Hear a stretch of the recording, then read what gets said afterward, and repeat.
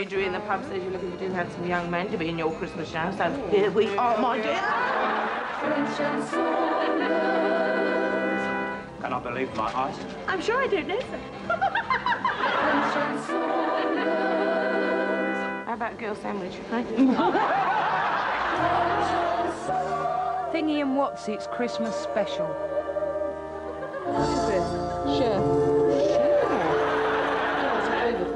Tonight at 9:30 on BBC1.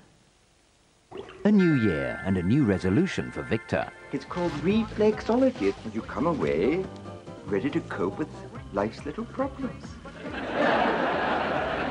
It'll never last. Maybe Margaret should try it herself. Just thought I'd get some of the filth out of these cupboards for you. If she has to spend another night here, I may have to kill her. I mean... One Foot in the Grave, New Year's Day at 9 on BBC1. And the spotlight falls on Richard Wilson in the New Year's issue of Radio Times, which also includes complete listings for all major TV and satellite channels. Plasma viscosity, liver function, serum paraproteins and coagulations. What is this? The Starship Enterprise? This is a hospital which runs an efficient service. I've just discovered a patient in a locked room that's been in this hospital for 3 months. We've got him on Economy 7. Sometimes with deadly consequence. Now we just press the button marked prognosis. Health and Efficiency returns next Friday at 8:30 on BBC1. The music is optional. Now on BBC1, a question of sport.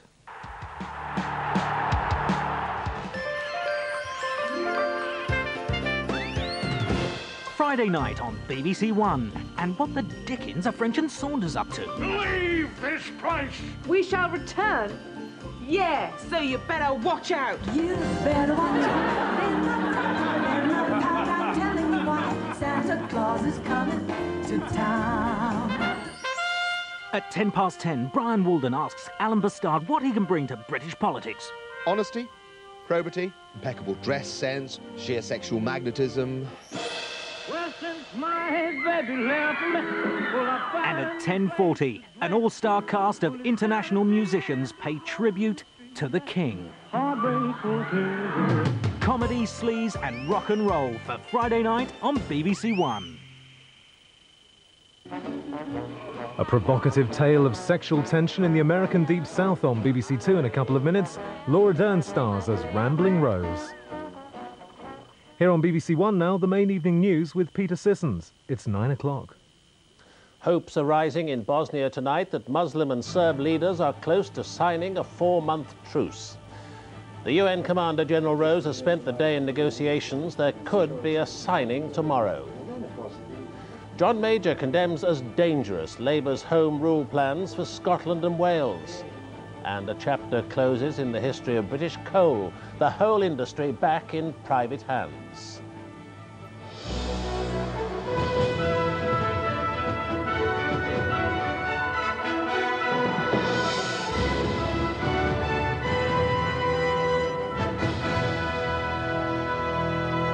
Good evening. There are encouraging signs tonight that Bosnia could start the new year with a 4-month truce.